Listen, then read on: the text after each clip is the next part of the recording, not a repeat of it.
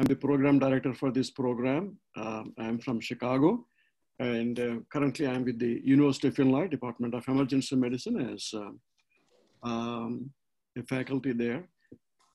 So welcome to the API bi-monthly CME program in collaboration with the Chicago Medical Society.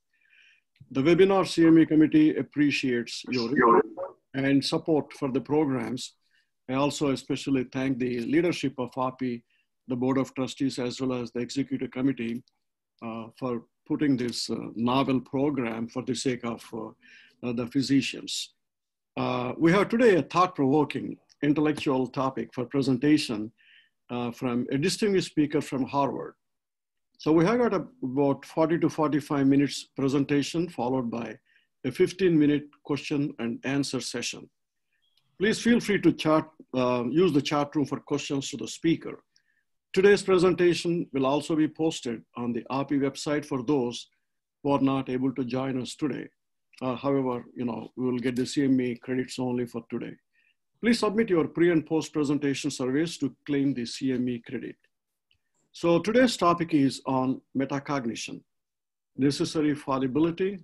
It is okay to be human. The distinguished speaker, Dr. Charles Neil Posner, is the Executive Director of Neil and Elsie Wallace Center for Medical Simulation at Brigham and Women's Hospital and Associate Professor of Emergency Medicine at Harvard Medical School, Boston. Dr. Posner's research interests are in non-technical skills and team training, and his primary clinical interest is in resuscitation at the Human Factors and Cognitive Engineering Lab at Stratus, an acronym for Simulation, Training, Research, and Technology Utilization System Center. Amongst other projects, Dr. Posner is working with NASA to facilitate their mission to Mars. Dr. Posner has been an invited speaker nationally and internationally, and has been a consultant on simulation projects across the globe, including India. He was honored as an inaugural fellow in the Academy of the Society of Simulation in Healthcare in the year 2017. On a personal note, I'm proud to be associated with him as a visiting fellow at Stratus a few years ago. The moderator of the program is Dr. David Baniam, Assistant Professor, Section of Psychiatry and Medicine, and Director Transplant Psychiatry Program at Rush University Medical Center, Chicago. Thank you, Dr. Baniam, and I know he's on vacation. I pulled him from vacation. I was very kind enough, and hopefully he will join us pretty soon. Before we start the program, I request the President of API, Dr. Sudhakar Jonlagadda, to address. Dr. Jonlagadda. Good evening, and thank you, Dr. Murthy, for bringing the outstanding speakers for our CME webinar. As we promised, this is a membership benefit for API members, and we are planning to give 20 hours free CME this year. And remember that every second and fourth Wednesday, we are giving the CME webinars for our members. I want you to participate and get the updated information from the outstanding speakers we are here today. And this is something new topic for me, and I'm looking forward to hear from our distinguished speaker today. Back to Dr. Murthy.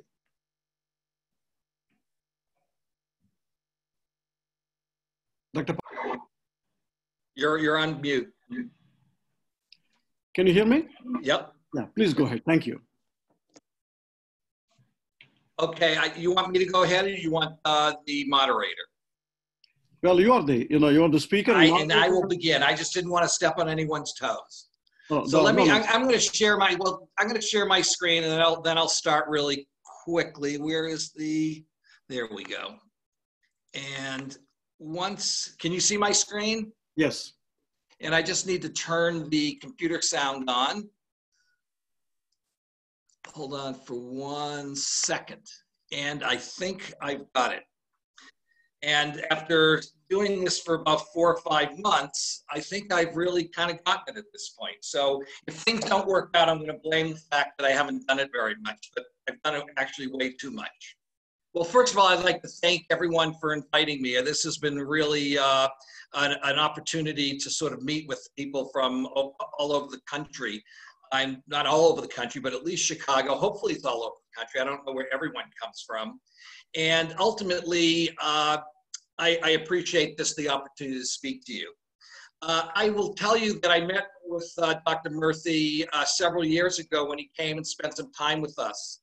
And one of the things that I really enjoy doing when I have visiting fellows is to share some of the things that we do from our simulation center. And most people think of simulation as an educational tool. And it is a phenomenal educational tool. And I could do a whole talk on how simulation works in education. But I also think it's a phenomenal assessment tool. I think it's a phenomenal research tool. And as Dr. Murthy and I were discussing earlier, I also think it's a great tool to assess processes within healthcare institutions. But today I'm going to talk about something that has become near and dear to my heart, which is non-technical skills in medicine. We've talked for years and years and years about knowledge and skills and decision making, and we've spent a lot of time, very important time, teaching all of this. But what we haven't spent a lot of time doing is discussing how to use all those skills that we've concentrated on in healthcare education and use them efficiently and effectively. And I will tell you that has to do with communication and the non-technical skills that support the technical skills so that we can actually do a really, really good job in taking care of our patients. And this is a talk that I really enjoy because it really gets to the crux of how we can start thinking about using our non-technical skills to improve the care that we provide to patients. So thank you for having me.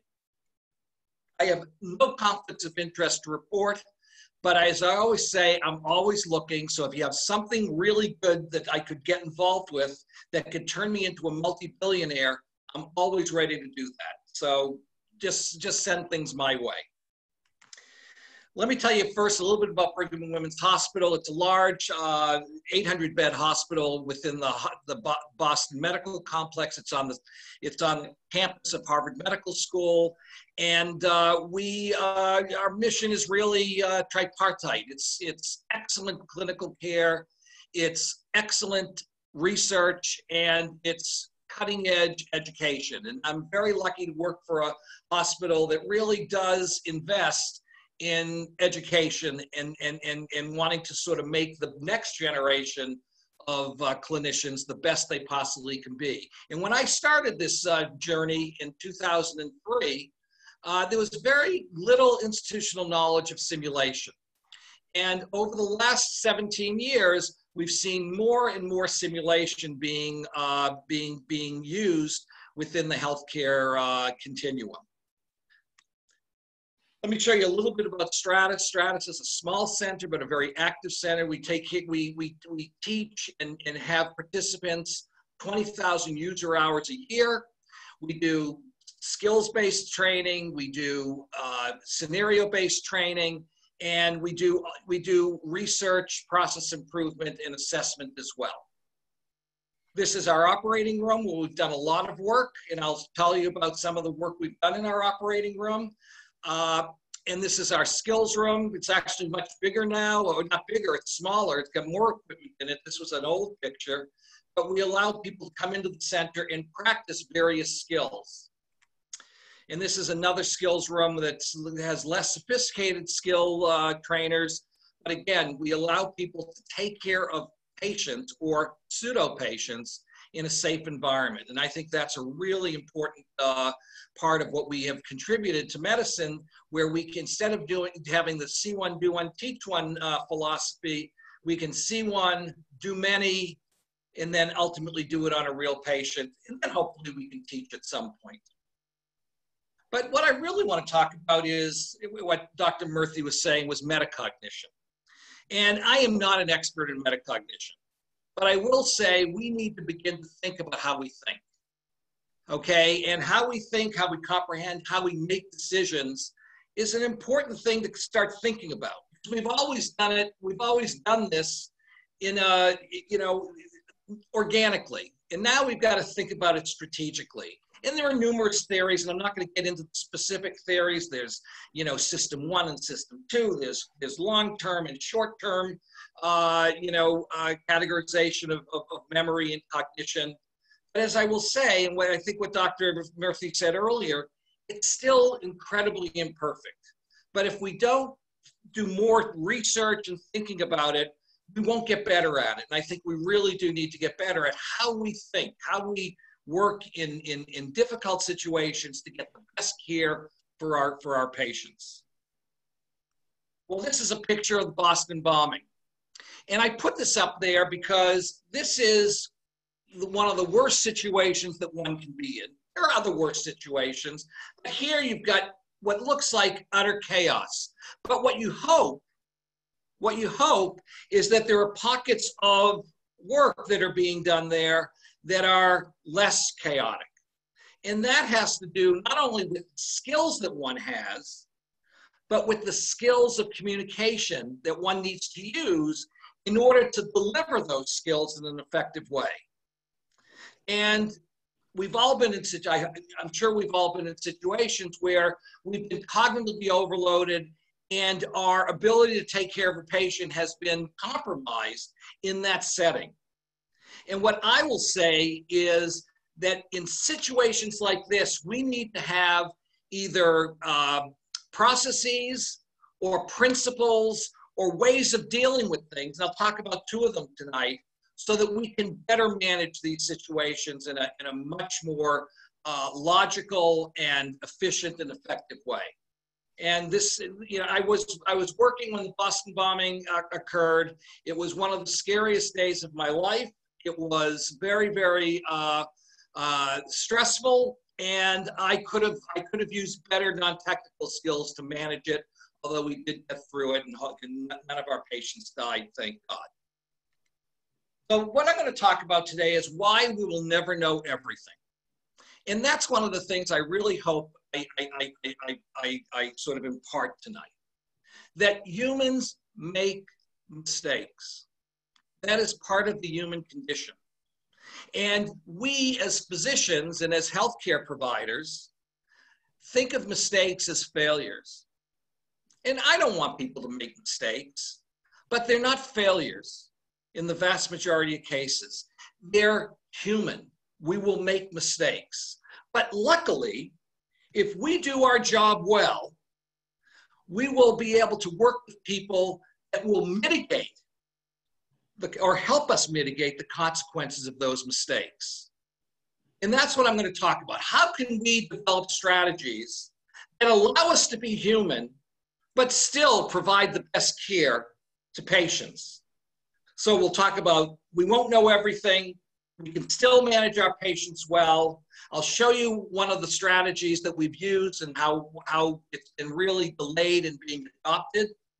I'm going to talk about something, and I hope some people know about this, crisis resource management, which is a set of principles and strategies to help us approach difficult situations and try to get them organized in a way that will take care of patients better. And then maybe we'll get into a few thoughts on future directions. So this is a study that was done in 1975. I get really recent data, so pardon me for giving a paper from 1975 from Gorovitz and McIntyre. They basically said there is something called necessary fallibility. Okay, we will never be perfect. And that's a very comforting thing for me, because I don't want people to think I'm perfect.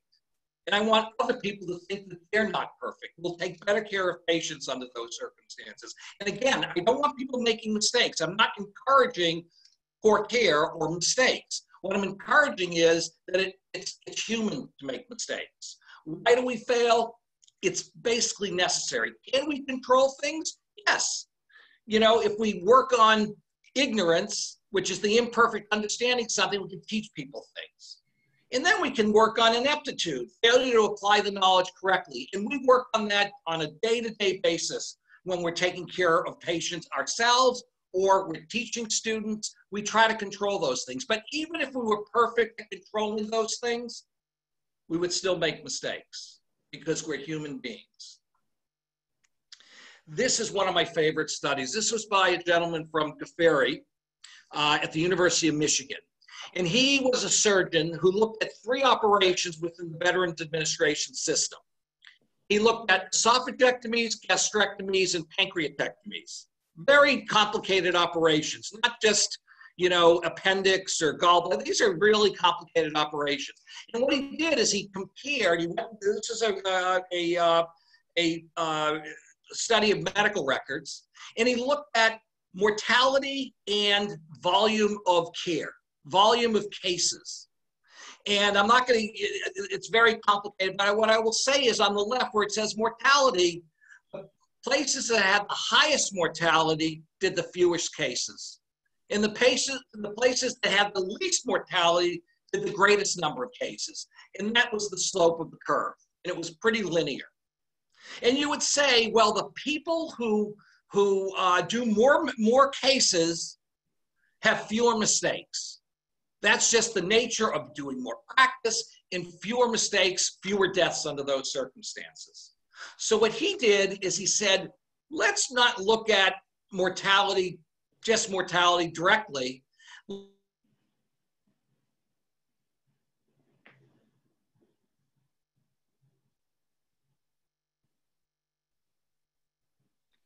MI, post-surgical MI, not post-surgical PE, but what were directly related to somebody mishandling a particular part of an operation. And what he found was that linear correlation between volume and mortality went away. It wasn't a direct correlation. And he went one step further. What he said is, of those cases that had complications in the operating room, what was the failure to rescue? The middle column is just the number of complications. The column and the third set of bar graphs are the mortality after the mistake was made. And what happened was the slope of the line and the direct correlation went back to the original mortality volume curve. And what he surmised was that mistakes will happen whether you're doing lots of operations or fewer operations, but the mitigation of the consequences of mistakes is likely related to the ability of teams functioning well as teams because they work together more frequently and they're more practiced. And I think that's an important thing to think about, is that everyone will make mistakes. But how do we mitigate the consequences of mistakes is really, really important. And I would say a lot of the problems that we have in medicine is related to 2 things: communication and ego. And we'll talk about those as well. So I was very lucky to work with a gentleman named Atul Gawande, who most people know. He's an author, he's a surgeon, and he's a wonderful guy. And he worked with the WHO on the first surgical checklist program. And this was the original study. It was a surgical safety checklist to reduce morbidity and mortality in a global population. It was a very, very well done study. And it was using multiple institutions in multiple countries. They were rural, they were academic, they were poor, they were rich. And what he found out is if you did routine checklists before they induced the patient, before they operated on the patient, and before the patient was taken out of the operating room, not in the setting of a complication, but just doing a routine checklist so you didn't have to remember everything, you could reduce morbidity and mortality. And what he showed, whoops, I went a little bit too quickly. What he showed was that complications and death were decreased significantly. There was a 38% reduction in complications, and there was a 47% reduction in deaths. And if any of you are surgeons, you know that there are safety checklists that people are using all over the world. And that's a wonderful thing. And I think checklists are great. They're not the only answer. They're not a panacea, but they're part of the answer. And I'm working with a team 10 or 15 years, I can't remember how long ago this was. This was 2009, 11 years ago. We're now working on how do we make that checklist better. But a tool was much smarter than me. And what he said was, if they work well in a routine situation, will they be helpful in a crisis situation? And he wrote the book Checklist Manifesto, and he looked at various industries, high-risk industries, high-reliability industries that use checklists to improve patient care. And he went in one of the industries was the aviation industry, and they do incredible work with checklists. And he says, well, what does the pilot do when there's a problem in the cockpit? The first thing they do is they divide up responsibilities, and someone's reading a checklist. Because we know in cognitively overloaded states, our memory, our working memory, is not going to be quick enough to remember everything. So if there's a checklist, the likelihood that you're going to forget something important is decreased. Not zero, but decreased. So he said, well, why don't we look at checklists in the operating room, not the routine checklist, which has shown benefit, but if there's a crisis in the operating room, will having a checklist to mitigate that crisis, that particular crisis, be helpful? And we endeavored on this study. And we published our study in 2013. And this was the only study ever published by the New England Journal of Medicine using simulation as the test tube. And the results were not surprising. So what we did is we developed checklists, and that's one of the things I was asked to help with. We basically did literature review, we drafted checklists, we went to national guidelines, and these were the 11, we had 12 ultimately, problems in the operating room that we developed checklists for.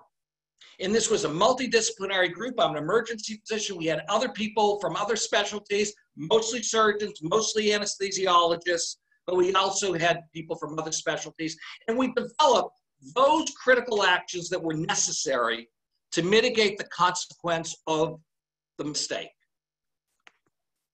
And this is one of our checklists. And it doesn't look like a lot of the algorithms we see in the American Heart Association, with the American College of Surgery, because we not only developed the checklist, but we went to the chief safety officer at Boeing, and we said, show us how you build a checklist. And instead of having these crazy algorithms where they were going in all different directions that no one could read and use effectively in a stressful situation, he said you need to put things on the left-hand side. It's step 1, step 2, step 3, step 4, step 5. And if you needed information that was not going to be in your immediate memory, you could go to the right-hand side and read about that. And these were the checklists that we developed. And we wanted to test them. The first step was developing the checklists and making sure that they were appropriate. And we sent them around to people all over the world and said, is this a reasonable checklist? And they were reasonable checklists. We could have done this in an operating room. We could have done the study in an operating room, but we would still be doing that study because we can't predict when there are going to be problems. We can't predict when we're going to have the bleeding that we would need to test and how people react to the bleeding. So we had to use a simulated environment. Problems in the operating are unpredictable.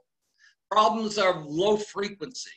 So we had to do it in the operating room. So we chose to do a simulated study. But in order to do that, we needed to prove that what we were emulating really did mimic what happened in the operating room.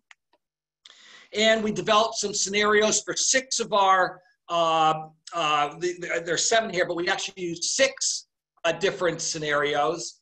And we brought in teams from academic medical centers, non-academic medical centers, clinical medical centers, and we brought teams in to do 6 cases in a day, 3 of them with the checklist and 3 of them without the checklist. Yes, we did a small introduction to the checklist so people were somewhat familiar with them, but we randomized people to using the checklist on some of the cases and others using the checklist on other cases.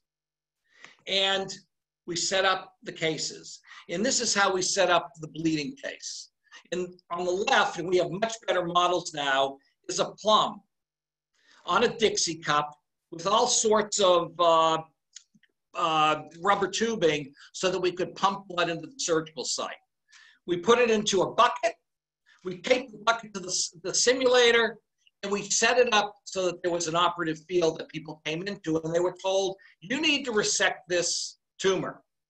And no matter what they did during the operation, and they started out just starting to resect the tumor, we had a CAT scan showing where the tumor was. It was sitting over the femoral triangle. And no matter what they did, they were going to cause a laceration of a major vessel, and there was going to be bleeding. And we would control the bleeding as well as the physiology. And we would see how they responded by looking at how many of the critical actions that were necessary to manage this consequence were done correctly, with and without the checklist. And I want to show you one of the tapes. We got permission to use this. This is actually coming in, so I'm going to have to tie this up. It is running. This is actually coming. Yeah? Okay, good. No, I'm going to tie it. Connecting back? Okay. We can clamp. We need 2 clamps. And now make more room. Another clamp, please. Yep. I'm going to try to move it forward so it gets to the exciting part. So, yep, busy? Yep. Okay. Take 2 more legs, please. So I'm going to hang. Okay. You're hanging there. Okay, I think we've got control of the vessels coming into the tumor. So, hey, I'm going to tie these off and get the clamps off. be hanging attached to this? Yes. Yep. Right now, the How's the pressure? Pressure is at 78. We're hanging blood? Yes. Oh, yeah, we need someone additional in the room Okay. here circulating. Let me start to get rid of Patient's these, really crashing here. because it looks like these are Yeah, coming right make sure you into do. that. Thank you. Okay. Maureen, can you have help to test I just blood? called. Here, let me, I'm giving morphine Let me and get there. aspirin. let me get these out Down here. deep, second there. That's already clamped. Oh, I do have this. Could you hear that? I hope the sound was there for you.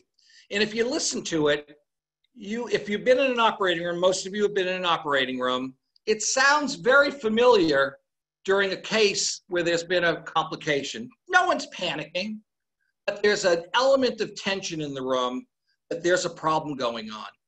And that's what we try to do in simulation. We try to suspend the disbelief that you're in a simulated environment. And I've shown this video all over the world. We can't show many of them because we need to get permission from everyone to show them, okay? But I've shown it to people that we weren't talking about simulation and they thought it was a real operation. And that's why we were able to get the New England Journal of Medicine to accept this as a good surrogate for doing in the operating room. And this is the level of fidelity we try to reach when we do our simulations. Okay, so this was one of the teams, and what I think is even more impressive, other than the way they used the checklist, and this group did not have a checklist, was the inability for them to communicate strategically. And I will tell you, the anesthesiologist. This is actually coming in, so I'm going to have to tie. The anesthesiologists, I'll get off that for a second so it doesn't go anymore. The anesthesiologists on several occasions said to the surgeon, stop doing surgery. The blood pressure was down, the heart rate was up, they were losing a significant amount of blood, and the anesthesiologist wanted to catch up. All the anesthesiologists wanted the surgeon to do was to stop the bleeding, just tamponade the wound, let us catch up, and let us give you time to fix the problem. And every single time that happened, the surgeon would stop for about 5 to 6 seconds and then start doing surgery again. And that's an indication not only of where a checklist might help, but where non-technical skills and communication might help as well. And that's one of the things we're trying to mitigate through training. We get these siloed groups that are working together to communicate in an effective way. And we don't teach that in medical school. We don't teach that in healthcare education. We're beginning to, but we didn't in the past, and we need to teach that, or we're not going to take the best care of patients.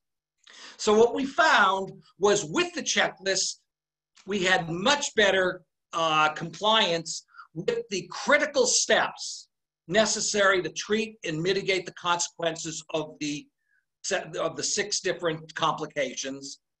And without the checklist, it was much higher. It wasn't perfect with the checklist, but it was 75% better with the checklist than without the checklist. And one of the things that I thought was even more impressive, and this shows that, how people, felt about the simulation, but even more impressively were the 2 things at the bottom. We asked the surgeons, the nurses, and the anesthesiologists, would you want the checklist in the operating room if you or a family member was having an operation? And 98% of them said yes. They wouldn't want to be in the operating room without the checklist. Why? Because they had done 3 with and they had done 3 without, and they felt significantly more confident with the checklist than without the checklist. And that study was published in 2013, and many places around the world adopted our checklists. And you see our checklists all over the world. Some of them have been modified, some of them have been improved, but this was the first checklist that was introduced in the operating room, not for the routine care, but for the crisis care. And I'm very proud of the work that we did on this. But it wasn't adopted everywhere. And it usually takes anywhere from 10 to 17 years to take what has been proven in the literature to get it to be adopted in a standard way within the healthcare industry. And why didn't people want to use it? And I've heard many, many excuses. We don't need them. We do this every day. Well, no, we don't do this every day. I'm an emergency physician. I don't resuscitate people every day. And yes, I do need a checklist every now and then, because I will have some cognitive failures when I'm taking care of a very sick patient that I don't take care of very frequently. What we do is too complicated to reduce it to a list. Yes, we do some complicated things, but there are ways of simplifying it so that you don't forget the major things that are required to mitigate the consequences of the emergency. I'm too busy dealing with the emergency to read the checklist. And you're right. Who reads the checklist? The scrub nurse reads the checklist. So you need to cede some of the control from the surgeon or the anesthesiologist to somebody else. Not complete control, but just so that they listen, have we done these things? And when Sully Sullenberger was flying that plane into the Hudson River, his co-pilot was going through the catastrophic engine failure checklist so that Sully didn't forget something. And he was the co-pilot, Sully was the pilot. And we have a long tradition of needing autonomy. And these aren't reasons to not use checklists. But that's not the only thing that we need to do. As I said, the checklists were helpful, but communication is also a problem. And we in medicine have begun to adopt what the aviation industry uses, which is called crisis resource management. They actually called it crew resource management. Some people called it cockpit resource management. And it stems from a disaster in Tenerife where 2 jumbo jets hit each other. Not because there was an engine failure, not because there was a problem with the hydraulics on the jets. It was a problem with communication. And they looked at it and they saw this did not need to happen. It was the biggest and greatest aviation disaster ever.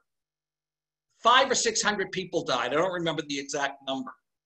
But what they did is they took this experience, they dissected it, and they said, we need to work on a few principles. And they developed what's called crew resource management.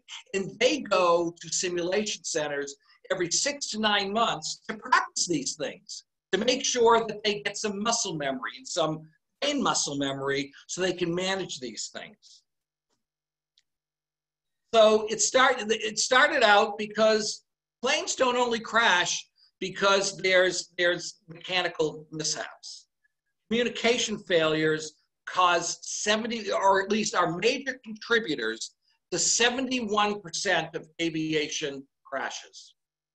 Significant communication failure.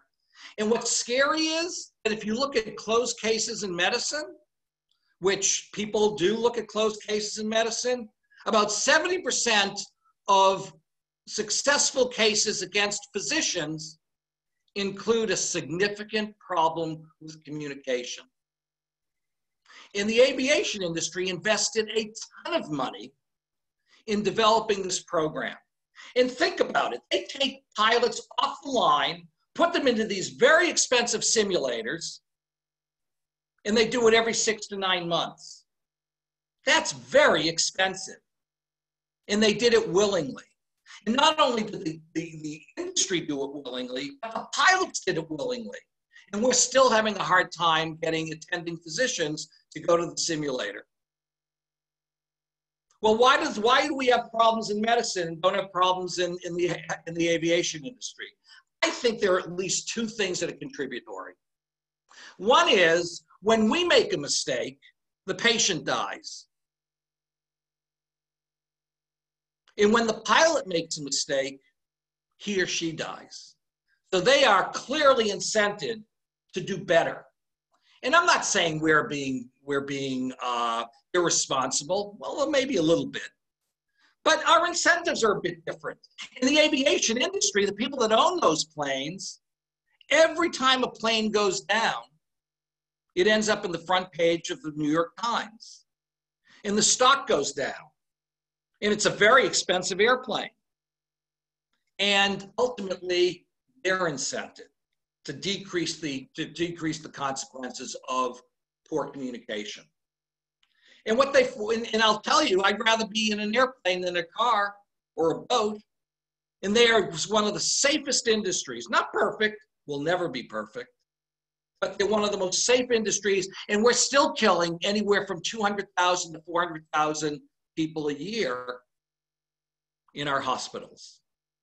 And I think we need to begin to use the principles that they've developed, and we've begun to do that, in getting more people to recognize that these things just don't happen. When there are problems, you need to practice, and you need to use, things like checklists and things like, there are other things to mitigate the consequences. We've got to start doing this.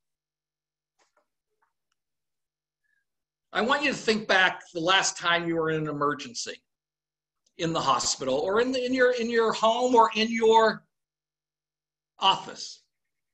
Did that emergency, when you step back and think about it, did it look like the slide on the left or did it look like the slide on the right?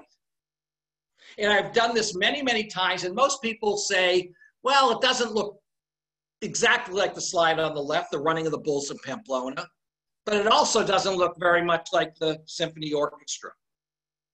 And most people will say it looks more like the slide on the left. And that is a problem. And we will never, ever, ever be like a symphony orchestra because they have sheet music. We usually don't know what's coming next. But we need to look much more like the symphony orchestra than like the running of the bulls in Pamplona. And we need a set of principles that will help us to behave more like the slide on the right than the slide on the left. And there are differences. You've got a conductor. You've got a conductor who is leading the orchestra. You need a leader. You need somebody that can step away from the problem and oversee the entire orchestra to make sure that the oboes are coming in when the oboes need to come in and the violinists are coming in when the violinists need to come in, but not play an instrument. Because once the conductor is playing an instrument, he or she is now a musician. And we generally can't do more than one thing, especially during a low frequency, high acuity event. And how many times have you walked into a situation like this and you couldn't even tell who the leader was? Well, now we teach our residents, and we're getting to teach more of our attendings, when there's a problem and you can do this, and sometimes there are not enough people to do this effectively, but and that's usually not the problem in big, large academic medical centers. If you can do it, you need to have someone that's watching the plane, that's watching the car in the road. And the example I give is texting and driving. People that text and drive are not bad drivers in the vast majority of cases. They're just concentrating on texting and not concentrating on the tree in front of them. So you need someone that's making sure that the things that need to be done are being done. So you need a conductor. you need the conductor to make sure that the violinist is playing the violin and the oboist is playing the oboe. Because when the violinist is playing the oboe and the oboist is playing the violin, it just doesn't sound as good. So we need to get the right people doing the right job at the right time. And that has a lot to do with communication. People will self-differentiate into roles, but ultimately people will take on roles that they're not very good at. And there's somebody that's very good at it right in the room.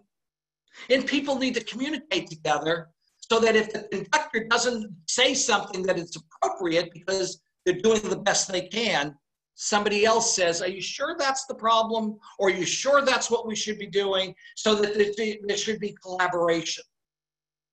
And the gaps in people's knowledge, and there will always be gaps in people's knowledge, will be different depending on who the person is. And what we're trying to do is use everyone's collective cognition to get to the right answer. And if you use the medical student or the student nurse or the nurse, the patient doesn't care whether it's the nurse that knows the answer or whether it's the attending physician that knows the answer. They just want the right things being done, and we owe it to them. And if we can be accepting that we're going to forget things at critical times sometimes, and I hope we don't, I hope we're perfect, but I know we're not. If we can't accept that, we're less likely to accept the suggestion.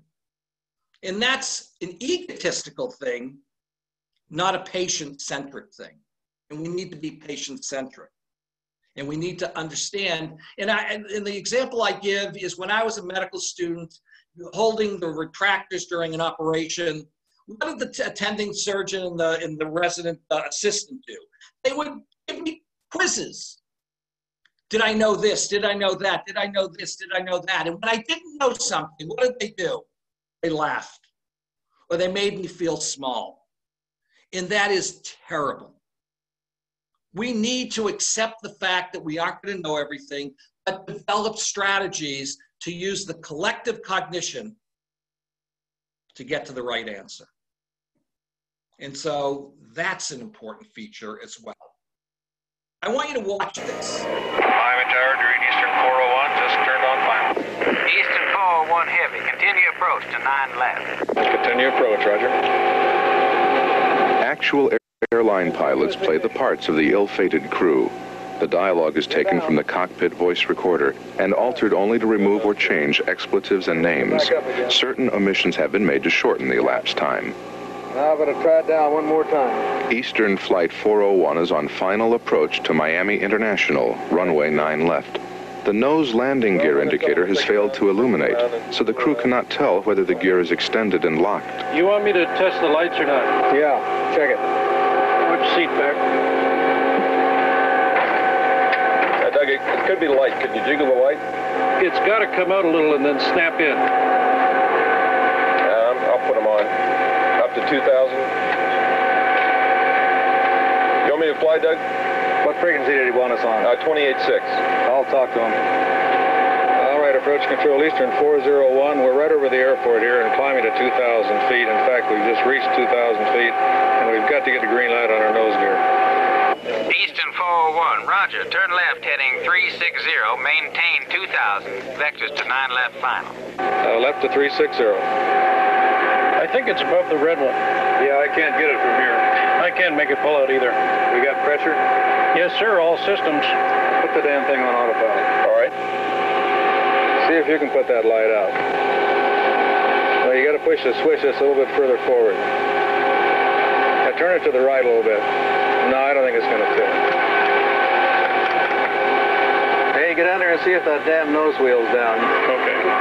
You got a handkerchief or something so I can get a little better grip on this? Anything I can do it with? This damn thing just won't come out, Doug. If I had a pair of pliers, I could cushion it with that cleaner. The captain has neglected to divide up flying responsibilities. Everyone is absorbed by the crisis, so they don't hear the audio alert announcing a change in altitude. I'll give you the pliers. To hell with this. Go down and see if that red line is lined up down there. Don't screw around with that 20-cent piece of light equipment. Eastern 401, I'll go out west just a little further if we can here and see if we can get this light to come on. All right. The autopilot has somehow become disengaged. The plane is slowly descending, and nobody is paying any attention to the altimeter. It's always something. We could have made schedule. Well, we can tell if the damn gear is down by looking down at the indices. I'm sure An emergency landing with a possible nose gear problem is neither very risky nor all that unusual. It's an option the captain could be preparing for now. It's got to be a faulty light. Doug, this damn thing just won't come out. All right, just leave it there. Easton 401, how are things coming along out there? The controller's inquiry is too vague for the crew to realize he's asking about 401's surprisingly low altitude. Okay, 180.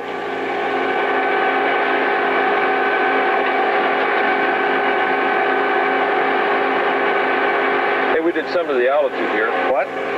We're still at 2,000, right? Hey, what's happening here?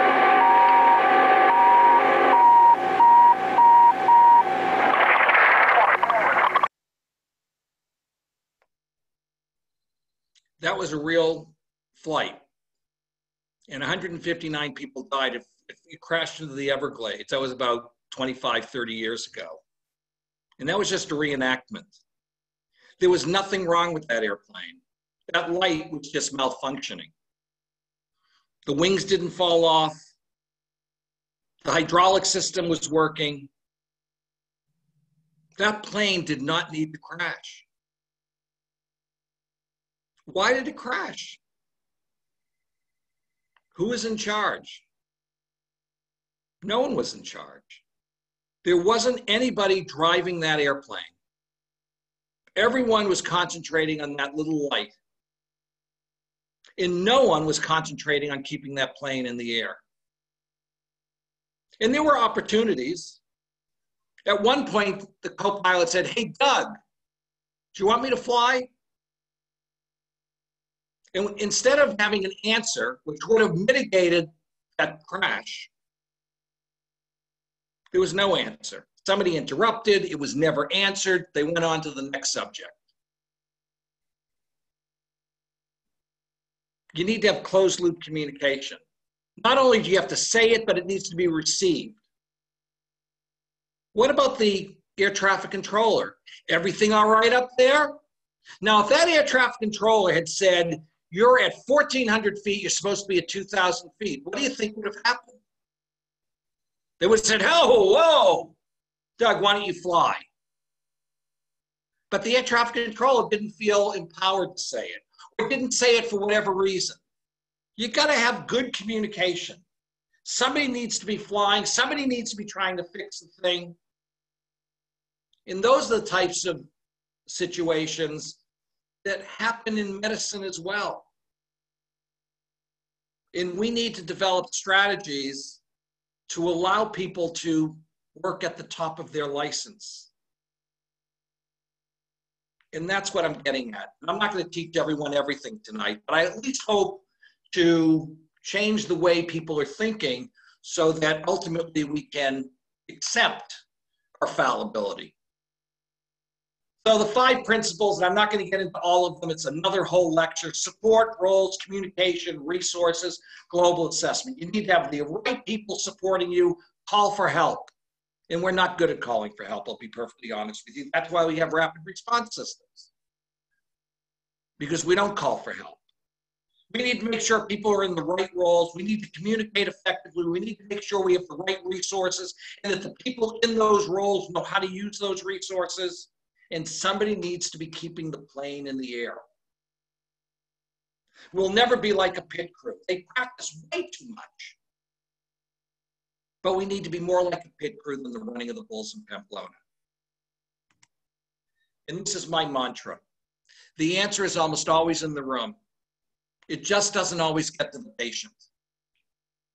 And everyone's going to have a different gap in their knowledge. But collectively, we should be able to close most of the gaps. If I gave everyone a test on advanced cardiac life support, there'd be a spectrum of scores. Some people would do well, some people wouldn't do so well.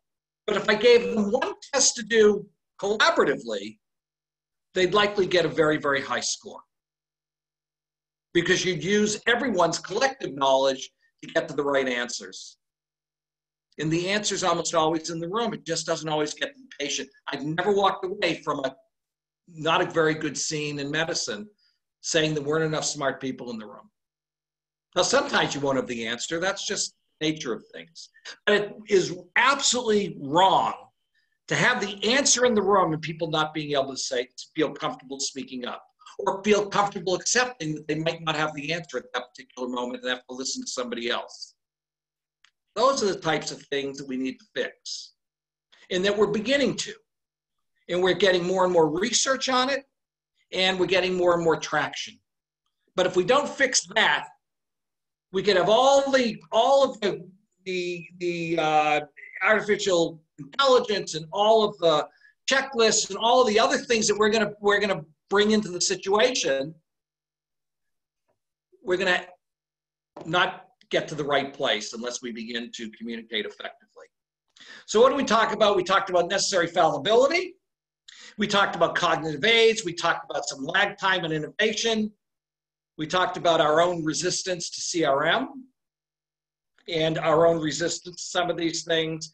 And we need, and the last thing I didn't talk about, but I'll mention very, very briefly, we need to do it interprofessionally. Doctors need to train with nurses and respiratory therapists, and and anesthesiologists need to train with surgeons, and they need to train with emergency physicians. We need to get people speaking the same language, because when things go bad in medicine, it's a team sport, and we need to start working as teams. So I will stop right now and hopefully take some questions. Thank you, Dr. Posner, for taking us through a very enlightening and mind-stimulating journey of such a complex topic. We also wish you success in your endeavors of helping the mission to Mars. I'm not going, I promise. No, you're going to, help the mission. So in your future lectures, we would love to hear about it. So at this point, I would like to bring our esteemed moderator, Dr. David Banyan. Thanks, David, for coming out of your vacation. And we're happy that you're here with us. So Dr. Banyan, can you moderate? And there are some, I'm sure, there are a number of questions, that will be, that our distinguished speaker will be interested to answer it in the next 10 minutes. So Dr. Banyan, please take over. Sure. Allow me to begin by thanking you for joining us tonight, Dr. Posner. I personally enjoyed your presentation tremendously. My other role is, in addition to transplant psychiatry, is a consultation liaison psychiatrist. And I find that what I do a lot is address actually communication problems between teams, or even sometimes between patients and multiple teams. So I'm really glad that this message is getting out there. There are so many wonderful comments, but I will choose a select few to share with you. One person asked, what are your ideas about how we might be able to cut the time period for the adaptation of these changes? As I think you mentioned, about 10 to 17 years for introduction of findings, for example, in the medical literature to become mainstream, even things that have a momentous amount of data, which is a good example of your work, developing a ever-increasing momentum. What are some other ways that we can do that? Ideas? I wish I had an answer for you. I think it's culture. People are set in their ways, and they learn one way of doing things, they get comfortable doing it that way, and they become resistant to change. And I think it needs to be part of the training, that we need to become more accepting of innovation. And I think we will. I think as innovation becomes more, quicker and quicker, I think at some point it'll become easier. But I wish I had an answer. I don't have an answer for you. But I do know that it's a problem, and a lot of it has to do with culture, and a lot of it has to do with people's resistance to change. Change is always the most difficult thing to do, and I just find it incredible. And there are people that are working on this, but I'm not one of them. I wish I could give you an answer, and I'd love to hear if anybody else has any thoughts. That segues into another question from another of our participants tonight. Are the findings, or your group's findings, being incorporated at the level of the medical school so that medical students are going to start to have experiences that I guess would be, I would say maybe somewhat analogous to the interprofessional team, which has now become a standard. And it has become a standard. And I can't think of a medical school in the country that doesn't use simulation, at least for skills training. And we're seeing more and more medical schools doing interprofessional education, bringing in nursing students, bringing in other disciplines, you know, to begin to decipher the communication, you know, skills. One of the, I'll give you an example. We do a lot of interprofessional education at Stratus. I just got a grant. We have introduced interprofessional education or simulation-based interprofessional training program for all new hires at Brigham that are going to touch a patient, be they assistants, medical assistants, be they attending surgeons, be they physical therapists, anybody that could touch a patient that needs to potentially be involved in a problem with a patient has to be part of this. We just had our third class today. We're probably going to train about 1,000 to 1,500 people over the next year, and we're going to see whether we made any difference. I'm not sure we're going to be able to prove we made a difference, but at least we started it. That's the type of thing that we need to do. And we're seeing more and more of that. We're doing much more interprofessional education in our simulation center. We're bringing nurses and residents and attendings into the center in order to learn how to communicate together. One of the things that I find incredibly rewarding is when a nurse has worked with a physician for 10 years and said, during the debriefing says, "That's why you do that?" You know, they've been working together forever, and they have two different mental models of what's going on. Well, we're never going to change that mental model unless we start training together. And I know the consequences are hard because it costs money to do that. You got to take people out of where they're making money, and there's not a great incentive in medicine to do that. Actually, that I was going to to use one of my terms. I guess I must have thought broadcasted directly to you. You were just about to answer a question that I had, and that was that in the academic setting, there's a tremendous amount of pressure, especially for attending physicians, as you just pointed out, right? Either whether you're in clinic or you're in the operating room or rounding on the wards or whatever it is. How did you go about being persuasive with your cause and getting buy-in from the stakeholders? Okay, so that's a phenomenal question. I've not been terribly successful. It really starts with money. Okay, and we now have an OR training program that we bring in nurses, scrub techs, surgeons, and anesthesiologists. And the way that was started was by our insurance company. CRICO is the Harvard-affiliated insurance company. We're self-insured, and we're very lucky that we have a group of folks that are interested in putting the insurance business out of business. Okay, so what they did is they said, we're gonna support this program for 3 years. And it was so successful. And why did they need to support it? We needed to get the surgeons out of the OR. We needed to get mostly the nurses out of the OR. Okay, so they could be backfilled. Okay, and it was so successful. People saw the value in it that even without the support of the grant, they're still doing it. We need to talk to the CFOs. I can talk till I'm red in the face to the risk managers. They're converted, but they don't control the money. Right. One of the things that I'm doing within the simulation world is in my position in the simulation world is trying to convince the CFOs that this is important stuff. And that there's a return on investment to doing this. And we need more data supporting that if you do things in simulation, there are other ways of doing it. I'm not saying that's the panacea.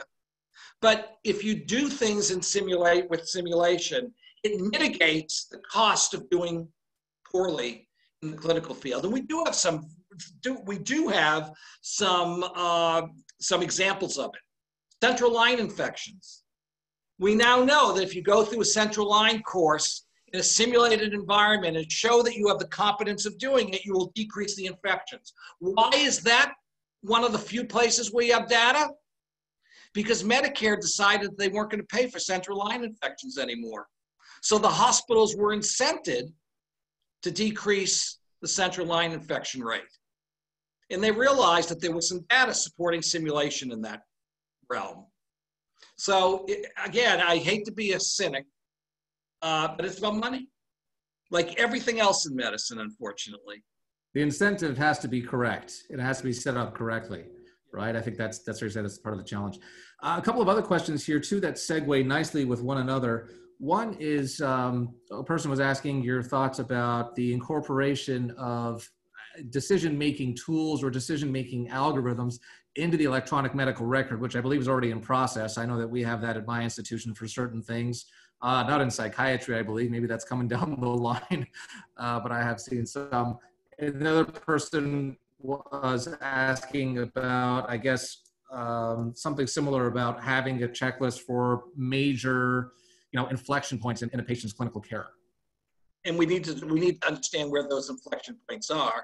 And I agree, we can do that. And we're looking, one of the ways we're looking at it, I want to talk about the first thing, and remember, because I have a terrible memory, I want to answer your first question after this. One of the things we're looking at is, can we identify where the clinician is in trouble?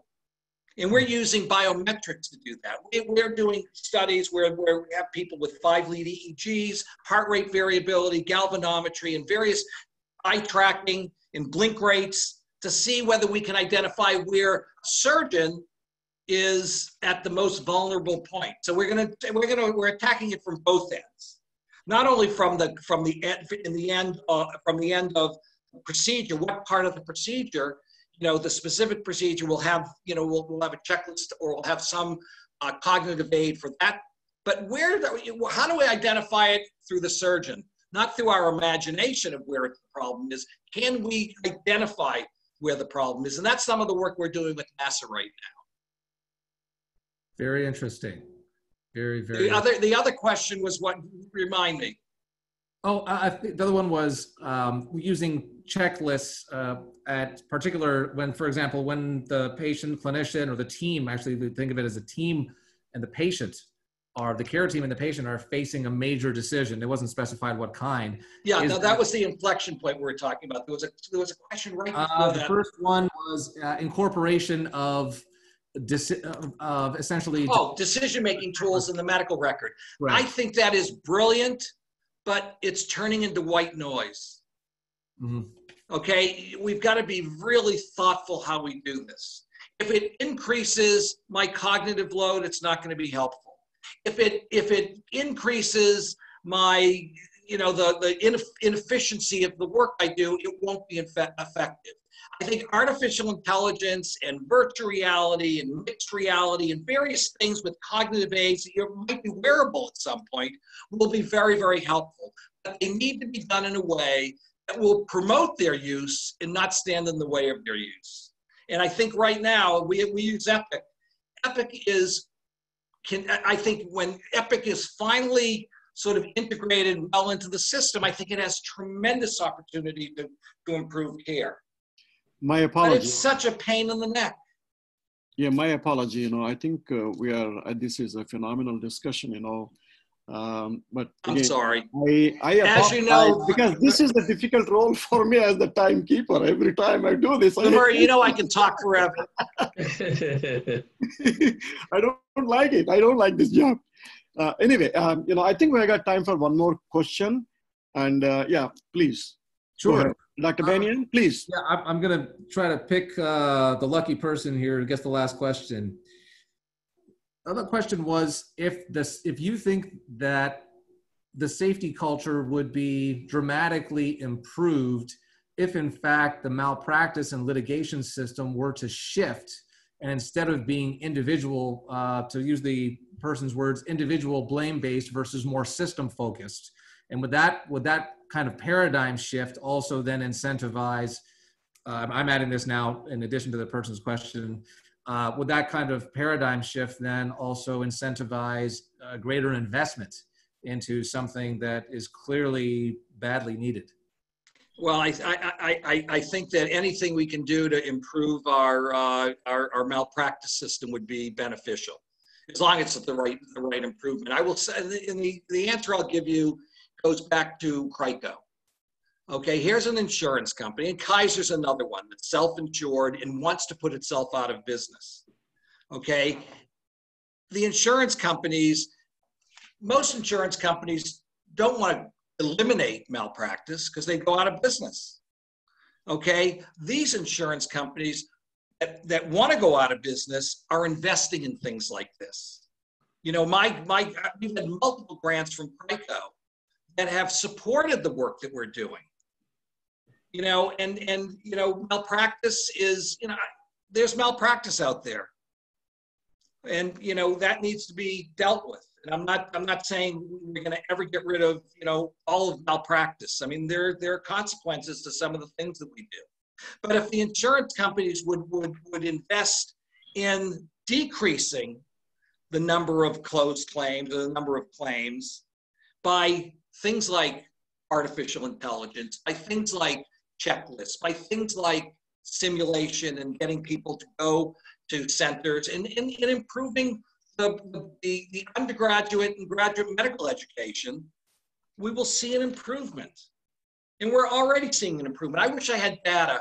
I wish Crico would share the data about the work that we're doing. They don't. But I know their actuaries aren't doing this out of the goodness of their heart.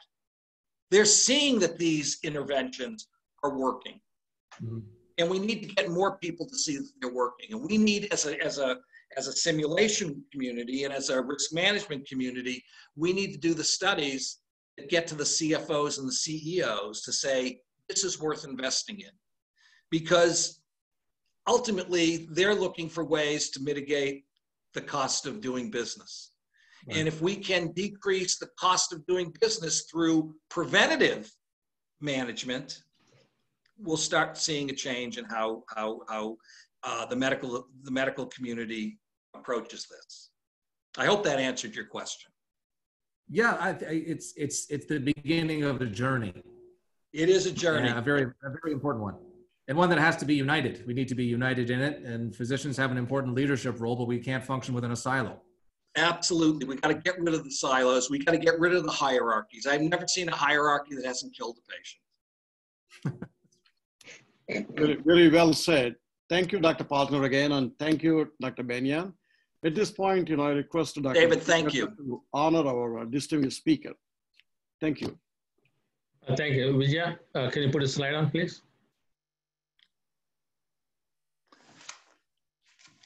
First of all, I want to thank you, our moderator first, Dr. David Benyan. Thank you very much, sir, for coming to join us today in spite of your on vacation. And indeed, it's a great discussion, even though you started late. And I would like to thank you, Dr. Posner, for joining us today for eloquent and very simulation speaking today. I would like to recognize Dr. Charles Neil Posner, MD, for his outstanding contribution in simulation medicine and welcome him as a member of AIPI Distinguished Speaker Club. Sudhakar Janalagada, President API, Vemuri S. Murthy, Chairman AIP Webinar CME Committee, and September 9th, 2020. Thank you again, and indeed, and looking forward more and more. And good night. Thank you. Thank you very much. It was fun. Thank you all. Good night, everybody. Thanks again. Bye-bye. Thank you, Dr. Murthy. Bye, Vermeer. Thanks, Jack.